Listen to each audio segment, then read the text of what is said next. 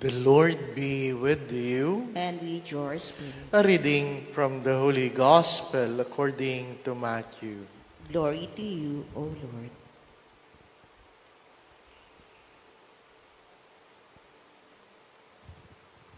The disciples approached Jesus and said, "Who is the greatest in the kingdom of heaven?"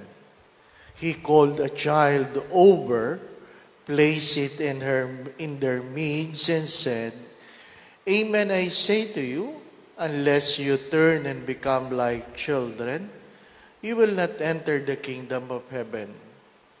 Whoever becomes humble like this child is the greatest in the kingdom of heaven. And whoever receives one child such as this, in my name, receives me. See that you do not despise one of these little ones, for I say to you that their angels in heaven always look upon the face of my heavenly Father. What is your opinion? If a man has 100 sheep and one of them goes astray, will not he leave the 99 in the hills and go in search of the stray? And if he finds it, amen, I say to you, he rejoices more over it than over the 99 that did not stray. In just the same way, it is not the will of your heavenly Father that one of these little ones be lost."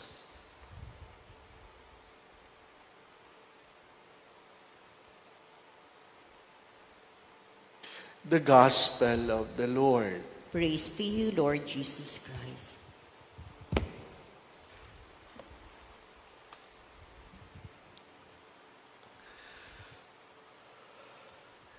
May God grant us the grace to hear what we ought to hear, to see what we ought to see, that we might do what we ought to do. In Jesus' name. Saint Clare gave herself to God, but in 28 years of her life in the convent, she was sick. She was sick. She only finds solace by gazing the Blessed Sacrament. And perhaps that is a common question. Bakit naman kung kailan ko binigay ang sarili ko sa Diyos, saka ako nagkasakit, saka ako nagkaganito ang buhay? Bakit nga ba?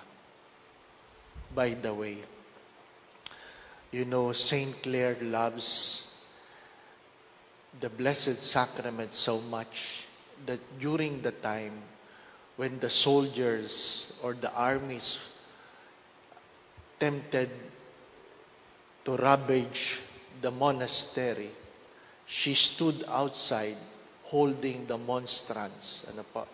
Hawak niya yung monstrance, yung Blessed Sacrament sa monstrance. At siya'y nakaluhod na hawak yun. At yun ang humarang do sa mga sundalo para hindi sila masira. Ano po? Ngayon, yun ang palagi pinapakitang picture ni Saint Clare. May hawak na ganon. Tapos may sinag. Yung mga, siguro sa catechism, nahihirapan ipaliwanag yun. Ano po? At may nakitang hawak na ganon. Akala ng mga tao, ang hawak na Saint Clare, araw. Araw. Hawak-hawak na Saint Clare ang araw. Kaya pag gusto ng mga tao, mainit, nag-aalay ng itlog. Ano po? Yun ang history nun. Ano po? Kung gusto mong mainit, ayaw mong maulan, punta kay Saint Clare. Ano po? Punta kay Saint Clare. Kasi hawak niya ang araw. Hindi yung araw ang hawak niya. Blessed Sacrament. Ano po? Blessed Sacrament. Anyway, pinanindigan na lang siguro ni Saint Clare na siya ang patron ng good weather. Ano po? Balik tayo doon sa pagkakasakit. Perhaps it's good to us, those who have followed God. Bakit nga naman ako, kung kailan ako naglingkod sa Diyos, parang lalong gumulo ang buhay ko, parang nagkasakit ako, lalong humirap. And I ask those questions many times when I look at people who has given themselves to God. And one simple answer came. One simple answer came. Alam ng Diyos na magkakasakit ka. Kaya bago ka palang magkasakit, tinawag ka na. So that during the time of your sickness, you will be reminded that there is a God who cares for you. Isipin mo na lang na may sakit ka na wala kang kilalang Diyos. Come to think of it. Alam ng Diyos na magkakaproblema ka. Kaya bago ka magkaproblema, tinawag ka na niya. Upang sa panahon ng problema, meron ka mapanghahawakan Diyos.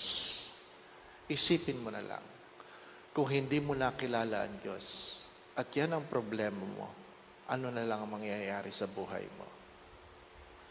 My dear friends, my brothers and sisters, sickness is not the consequence of our following to God.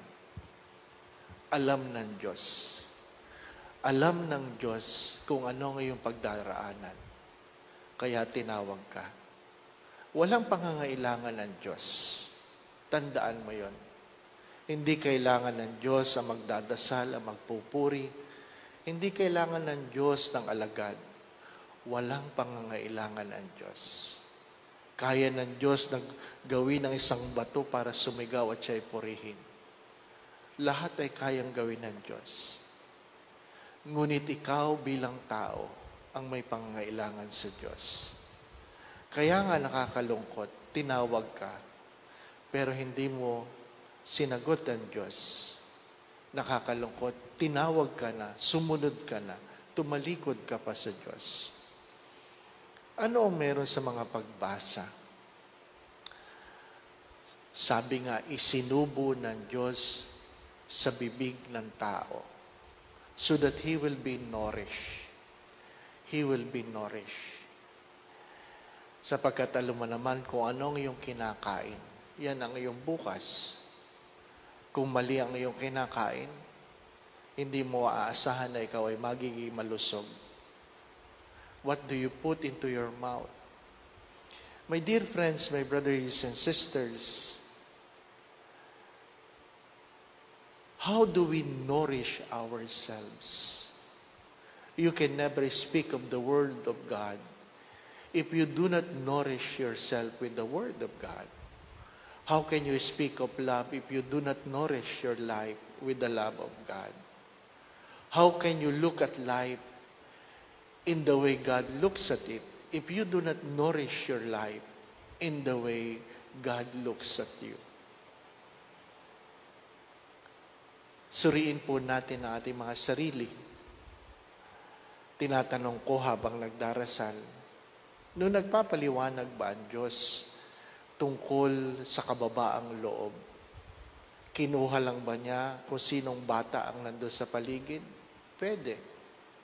O namili siya ng mga bata na nandoon sa paligid at yun ang ginawa niyang halimbawa? Pwede rin. Pero ano ang meron ng mga bata? Anong meron ng mga bata? Maliban sa kababaang loob. Kasi hindi naman lahat ng bata ngayon mababa ang loob. Yung iba nga, bata pa lang, mayabang na. Hindi po ba? Pero, anong meron ng kabataan? Kung ano ang iyong kabataan, yan ang iyong bukas. Kung ano ang iyong kabataan, yan ang iyong bukas. Alam mo na, pag tinitingnan mo ang bata sa kanyang kamusmusan, sa kanyang pag-uugali, alam mo na kung ano yan sa bukas, kung hindi niya itatama ang kanyang pagkakamali. When is the best time to nourish our faith? When we are young. When is the best time to nourish ourselves? When we are young. When is the best time to prepare ourselves? When we were young. Ang malungkot na kwento, sinasayang natin ang ating mga pagkabata. Kasi feeling natin, hindi tayo tatanda. Nagpapabaya tayo sa ating kalusugan kapag tayo bata. Kasi feeling natin talaga, hindi tayo magkakasakit, hindi tayo manghihina. Mga minamahal na mga kapatid, kay palad na mga taong sa kanilang kabataan, tinawag sila ng Diyos, nakilala nila ang Diyos. Kaya nga mga magulang, hindi nyo dapat sinasayang ang pagkakataon na ipakilala ang Diyos sa inyong mga anak sa kanilang kamusmusan. Kasi kung hindi nyo ituturo sa mga bata ang Diyos, ang mundo ay magtuturo ng kakaiba sa kanila. If you will not nourish your children with the Word of God, then the world will nourish them in a different way. Pero kahit matanda na tayo, sa ating edad, still we need to continue to nourish ourselves, or else we will get sick. Our goal is not simply to be healthy, but to be holy. Keep that in mind. Our goal is not simply to be healthy, but to be holy. My dear friends, my brothers and sisters, let us learn from Saint Clare, who nourished herself by always gazing the Blessed Sacrament. By always gazing the Blessed Sacrament. Alam niya kung kanino siya huhugot ng lakas. Pero ang tanong ay sa lahat, ikaw, kanino ka humuhugot ng lakas? Where do you draw strength in times of sickness? Perhaps in times of dryness? In times of problems? Kanino? And God is offering Himself to everyone. Amen. My dear friends, my brothers and sisters, walang pangangailangan ng Diyos. Tayo ang nangangailangan ng Diyos. Kaya nga, kung ikaw ay natutuksong sabihin, marahil kung kailan naman ako sumunod sa Diyos, saka pa nagkaganito ang aking mga problema, inaanyayahan kitang tingnan at magkaroon ng bagong pananaw. Na bago ka pa magkaroon ng problema, alam ng Diyos yan. Kaya nga tinawag ka na niya. Paano na lang kung hindi mo nakilala ang Diyos sa panahon ng iyong pagkakasakit at mga problemang yan? What will happen to you? Ang tao ay may problema kahit walang Diyos. Ngunit kakaiba ang taong may Diyos sa panahon ng problema. Inuulit ko, ang tao ay may problema kahit walang Diyos. Pero papaano na lang ang tao kung walang Diyos sa panahon ng kanyang problema? We are called by God because we needed God. Mga minamahal na mga kapatid, be grateful. Be grateful. Even the holiest of holy were not spared from sickness and problems. And we thank God that God has called us before something worse happened in our lives. Second, do not forget this. Do not forget to nourish yourselves. It is good to be holy. It is good to be healthy. But it is better to be holy. It is good to be healthy, but it is better to be holy. Our goal is not to be simply healthy, but to be holy. Allow God to nourish you. The Lord be with you. And with your spirit. And may Almighty God bless you, the Father, the Son, and the Holy Spirit. Amen. we have been blessed. We go in peace to love and serve the Lord.